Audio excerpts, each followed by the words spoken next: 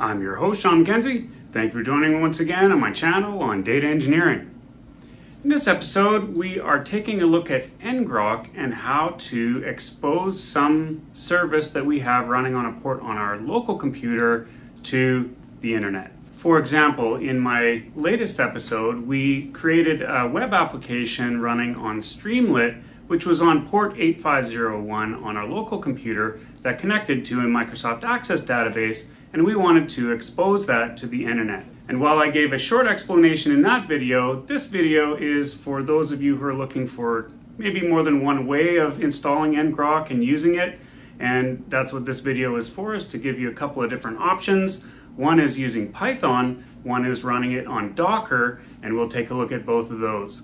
Let's get to it. Need more resources for your project? Make sure to check out the additional links in the description. Okay guys, this is a pretty fun one today. You're going to need to start your command window, and we are going to do a pip install. Now, if you checked my previous two episodes, we did do this installation of Python, and so we're assuming that you've got that, but you're going to do a pip install pyngrok, and that's a Python wrapper for ngrok that can allow you to use that functionality, and it's very, very useful. That's all you need to do in order to get it, is just run that little command there, and then you've got it in your Python environment, and then you are free to go ahead and try it out. Now, there are a million different ways you can use this. NodeJS runs on one port, Flask runs on another port, LocalAI runs on port 8080. In this case we're using Streamlit, and that runs on port 8501. And what I'm going to do here is I'm navigating to a directory where I had an Access database and a small Streamlit application that connects to it. And we want to run our Streamlit application locally so that we can see it. And then we're going to do our ngrok installation, and we're going to run ngrok to connect to it to expose it to the internet. So this is what our application looks like. You can see port 8501 at the top there, and that is our little application that we built that is in Streamlit, and it connects to Microsoft Access. And you can see we've got our drop-down lists that have been loaded from the database, and it's running on that port. And so we want to expose this little application to the internet, and in this case we're going to use another command window, so we're going to need another one of those. You can see Streamlit is running in this command window, and we need another one in order to run ngrok. But first, what we're going to do is we'll take a look at our Notepad++ or whatever editor you want. If it's you can use Visual Studio.code or something, and you can see those are the two scripts that we have done in our previous two episodes, and we are making a third script, and we'll use that language menu, and we'll choose Python after we've clicked new, and that's going to give us a Python script that we can start to populate here. And from there we're going to do from pyngrok import ngrok, and that's going to give us access to all of that functionality, which is great.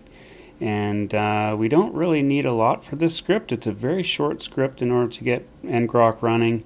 We'll set our authorization token. Now, that's the token you're going to get after you've logged in to ngrok.com and made your account, and you'll be able to get your key, an authorization token. You can create one, and you can also delete them and use new ones if you want. I created this one, and I'll delete it right after making this video and make a different one for projects that I'm running. But here we go. We can use our HTTP tunnel, so we're going to load that variable with ngrok.connect, and we're going to use that port 8501, which is the Streamlit application that's on our computer that I just demonstrated for you. And so what ngrok is going to do, it's going to connect port 80 and 443, I think, to that 8501. And so basically it allows you to have an HTTPS application running, so it is secured out on the internet. And so the next thing that we're going to do is we're going to print the public URL, because we need that, because when we are using the free version of ngrok, it's going to make a new public URL every single time. Okay, let's save this. I'm just going to save this as ngrok start, I'll call it. This is going to be our start Python script so that we can start ngrok. And that's really all that we do there. Is so it's going to start that service, and then it's going to print off the public URL which we need in order to do this. Now we want it to stay open for a certain amount of time, or you can do something like make it wait for an input,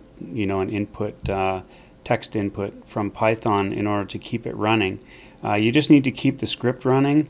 In this case, I'm going to import time at the top, and then I'm going to go sleep 300 seconds, which will be 5 minutes, and that's going to give us a sort of like a tunnel that opens, and it's going to point directly to that port 8501, which is our Streamlit application. And then when it's done, it's going to print exiting, and then it will shut down and it won't be available anymore. Now if you want your script to continue but you want to shut down the tunnel, you can also do things like http tunnel.disconnect, and then you can also do a kill command. You should research those on the PyNgrok site. Those are also available to you if you want to shut down the tunnel for some reason, but keep your script running. Okay, so we're gonna go into our directory here. We're gonna use another command window, and we'll just start our Python script. So we'll say st-ngrok start, and you can see it prints off our ephemeral URL, which is auto-generated, and it's different the next time that you run it. So you get a different one every time that you run it. You can configure ngrok to use a static one. I think you get one free with your free account, and of course if you pay more, then you can get additional addresses and static addresses and things like that. So let's go ahead and plunk that into our remote computer, which is out on the internet, and that's looking into my network. And you can see if I put that address in there, I get a little warning before it opens our page, and that can also be configured.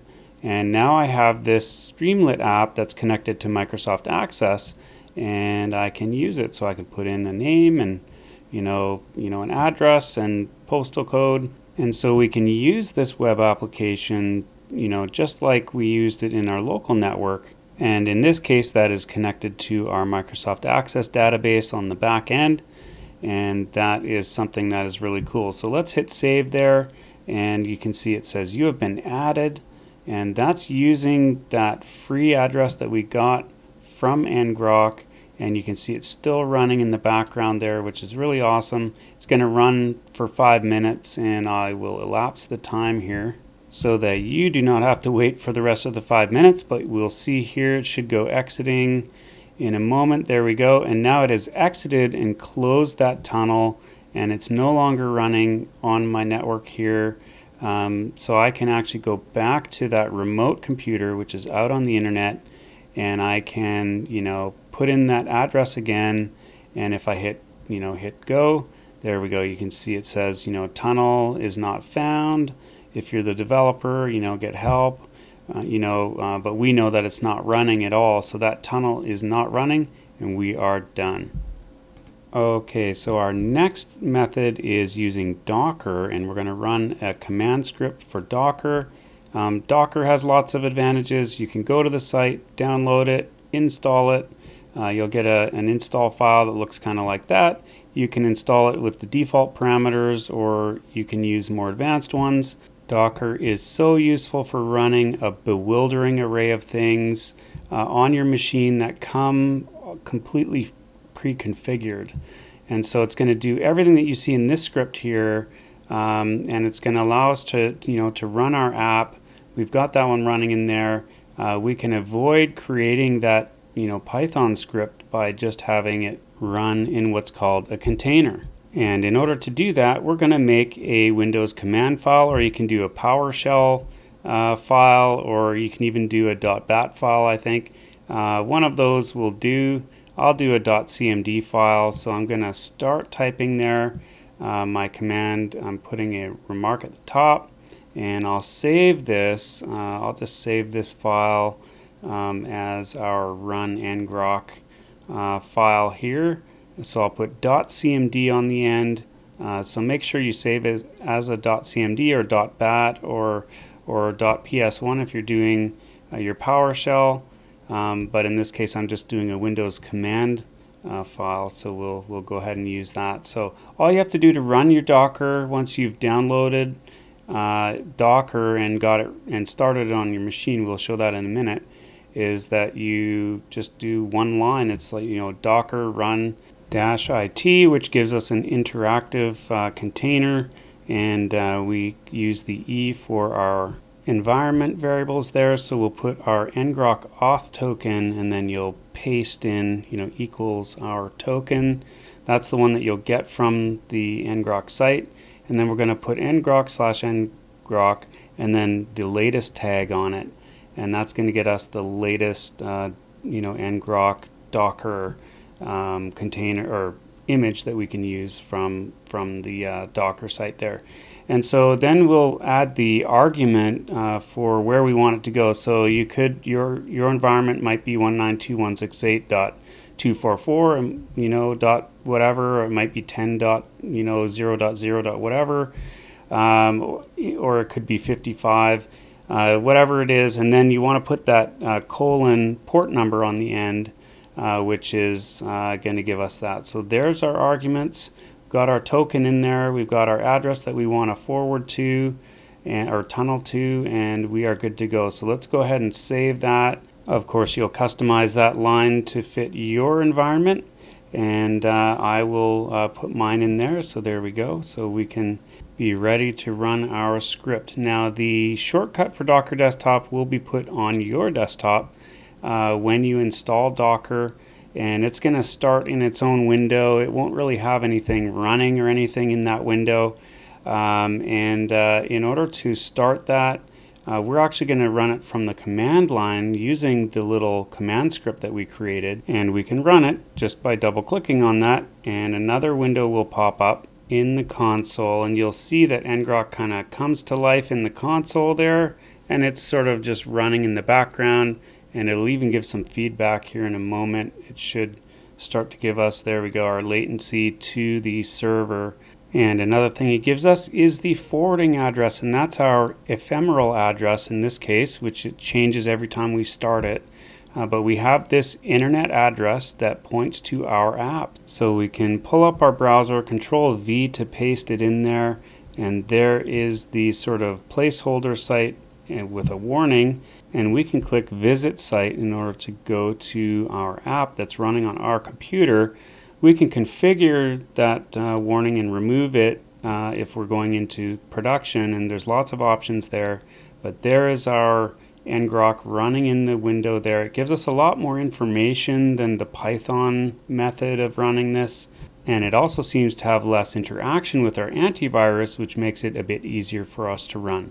And that's how you can expose your app on the internet using ngrok. Want to buy me a coffee? Just click that super thanks just below the video window.